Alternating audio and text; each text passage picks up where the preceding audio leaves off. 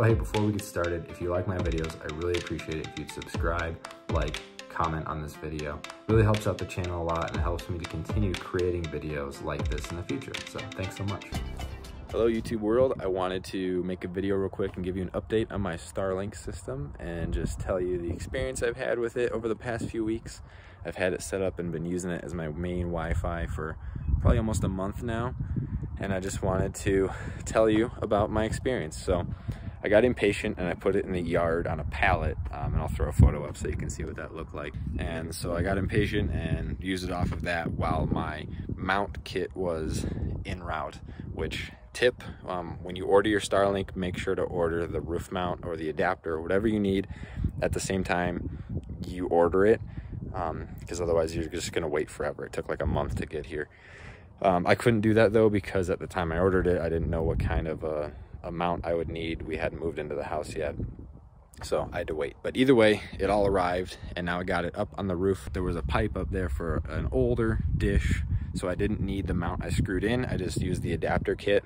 I screwed it in all the way and it stayed, it's sturdy. So this kit also came with some fasteners that came, and I fastened it all the way down, and I threw all the extra cable into our cellar there. So it's up there. It was pretty easy to install. You just screw it in, it snaps on, it finds the satellites, unobstructed view of the northern sky, and there it is. And it's been pretty good. We had some gnarly wind the other day, 50 miles an hour with 70-mile-an-hour gusts, and it stayed up there pretty darn good, and hail and rain and everything.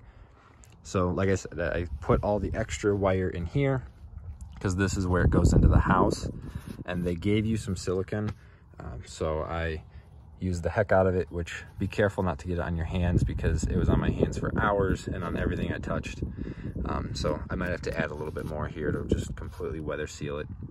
But I already had a line going through here from previous internet service, so I used the cable routing kit, which I highly recommend you buy. It's a separate thing. It comes with these little grommets, and it comes with the silicone, it comes with all the drill bits that you need. So it literally took me about 5 minutes or less to drill this and put it through. So let's jump inside and I'll show you what it looks like on the inside. So this is the inside. There's the other end of the grommet and the cable, and I threw some more silicone in there to help continue to keep it weather sealed from the outside. But that's it. The cable runs into the power supply here, and it's still full of silicone from when I installed it. Like I said, it got everywhere. The power supply is plugged in. I have a little bit of extra length that I gave myself in case I want to move it anywhere. And then that runs to the router, which is right here. And that's it. It's a super easy install. You plug it in and it's on and it works. Speeds have been really good, close to 200 megabytes per second when I'm kind of within sight of the router. And the range on this thing is really good as well. I have a Nighthawk, a Netgear, something or other. It was really good that I used in the past, but I honestly don't need to use that anymore. Surprisingly, this thing's reach is crazy. So I was out at the shed the other day and I still had Wi-Fi way out there. It's really good, really strong. There's not a single dead spot in the house throughout any of it. So it's really good. So you have on the backside an accessory plug, so you can plug something in via Ethernet. And for that, I did plug in this old router just so I have a 5G network for certain devices if they need that kind of a signal. But honestly, running internet through this from that on the 5G network is much slower. It's a much slower speed, much slower signal strength. So just running natively off of that is fantastic.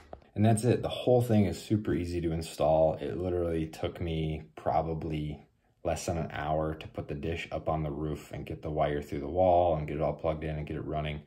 It was really quick, really easy. But I would recommend a few things when you're going to install this. Number one is when you order your dish, if you can, order the mount at the same time, whether that be like the Volcano roof mount or the pipe adapter. Just know what you have to attach it to and then order that same thing, because it could take up to a month. Mine took a month to get here, so just kind of had to make do in the meantime, because what I didn't know is from the time you receive your Starlink kit, your billing cycle kicks in. So I had my Starlink internet just sitting there waiting for the dish. And then a month later, they charged me $100 because I had it and I tried to fight it, but I couldn't. When you get your dish, you want to be using it right away. You don't want to just pay for it and not use it. So that's why I kind of set it up on the pallet in the yard to at least use what I was paying for the time being. So definitely order that. And then also order the cable routing kit if you are going to run it inside at all. It just makes it so much easier than trying to guess what size things are and trying to fashion some kind of a grommet and weatherproof it. It's definitely worth the 20 bucks just to get it in the wall and make sure that you have it weather sealed and it's secured and everything works. It's fantastic. But other than that, that's it. And the router, I was a little skeptical of because of its size. I'm like, there's no way this thing is going to be able to have a decent reach throughout the house, but it did. And it's been working fantastic. Like I say, our speeds are amazing, usually up to 200 megabytes per second within decent range of the router. So, and as far as signal continuity goes, it will usually drop out. We'll lose signal maybe once or twice a day, a couple times a day for like a minute or so, and it'll usually kick back in. Sometimes I have to restart the dish, but that's not too hard through the app. So that's to be expected. It's still in beta. They still have limited satellites up, so we do lose signal once or twice here and there, but honestly, it's a good trade-off for the speeds that we get. Can't complain, $100 a month. It's pretty decent. Out here in the sticks, in the rural area where we live, the alternative was about 25 megabytes per second at about $75 a month, which was the best deal we could get. And we typically got around 10 megabytes per second for that. So extra few dollars a month, but way faster speeds, totally worth it. So that's the Starlink setup. Highly recommend it for anybody that just is in a similar situation like we're in, where you just have crummier internet at higher rates and you just need something extra. So highly recommend it.